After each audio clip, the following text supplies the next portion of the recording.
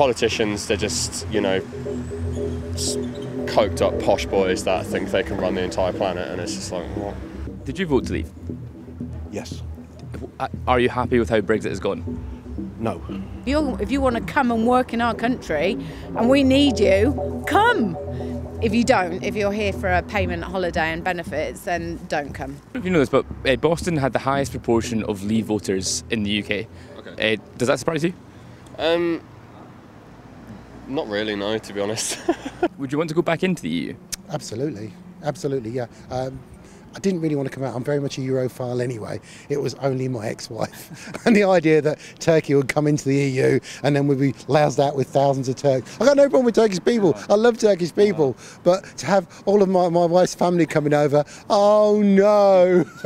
I voted to leave Europe, and I recognise the direction it was going in, and it's authoritarian. So my other half, he's a farmer. He wanted to remain because there was lots of gifts available to farmers in terms of subsidies.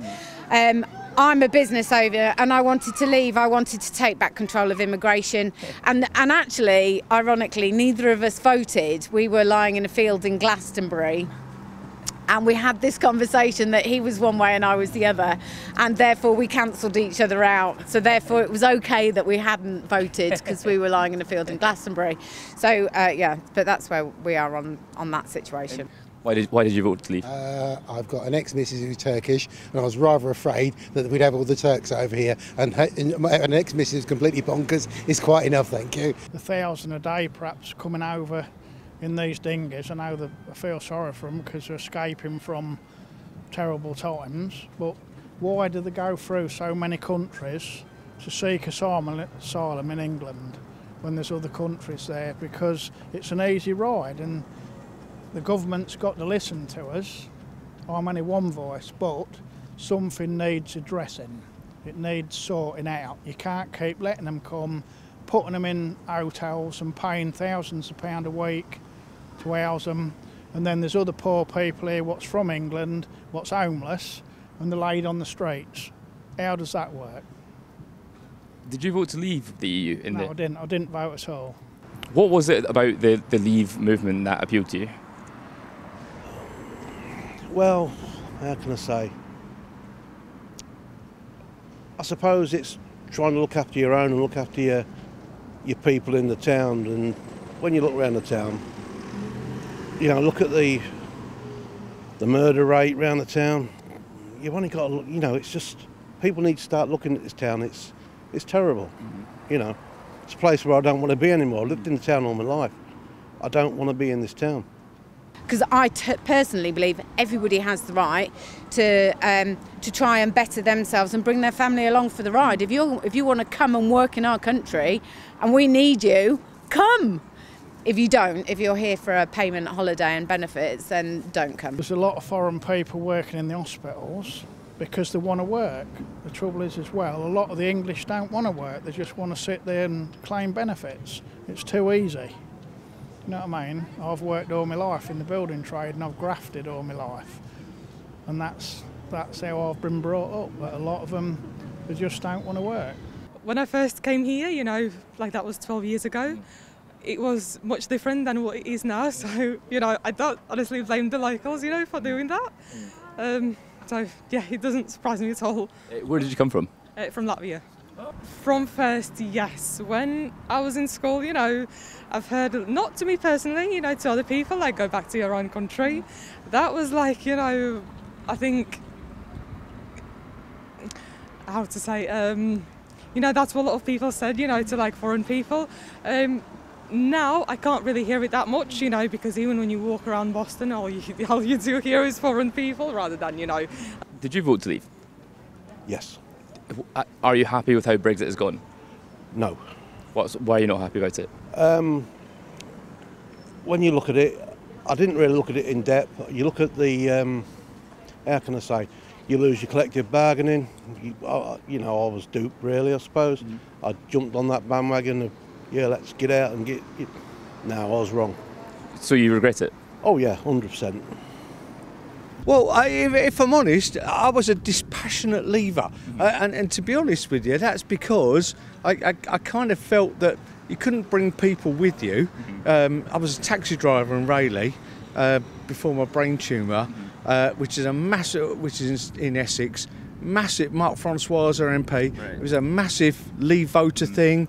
To be honest, I was dispassionate about it. But 6 years later, we're still in a state where we've got a load of people who say, let's leave it, look at this smoking pile of rubble, isn't it great? And we've got a load of other people on the other side that say, let's just rebuild it as it was, instead of rebuilding it brick by brick and bringing people with you. You look at what you lost through Brexit, and you know, you got, like, I try to explain to people when, I was a union rep, and I know as a group of, if you go in and command something or try and get something, then as a group you get listened to. As an individual, you don't get listened to. It's like if you go do a deal with another country to buy their gas, or you know, as a group, you've got bargaining rights. You've got collective bargaining rights. As one person going in and saying, I want to buy your gas, they'll go, well, I'm sorry, you'll pay our price. But as a collective group, you've got more clout, you know.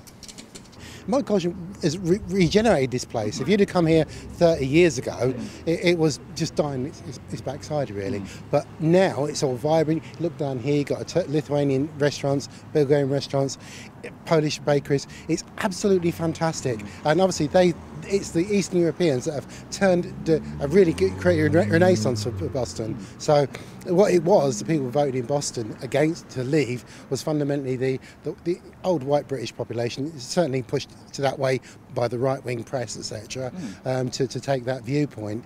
But it's not a general viewpoint. It's only on that majority of white English. And of course, bear in mind, this has been very much an agricultural area, and consequently not a highly intellectual area, where you've got all these other people coming in here taking all the jobs. But of course, they're actually doing the jobs, and they're what's making this place is now. If it hadn't have been for the Eastern Europeans come here, the Boston would have physically died 20 years ago. It's absolutely fantastic what's happened now.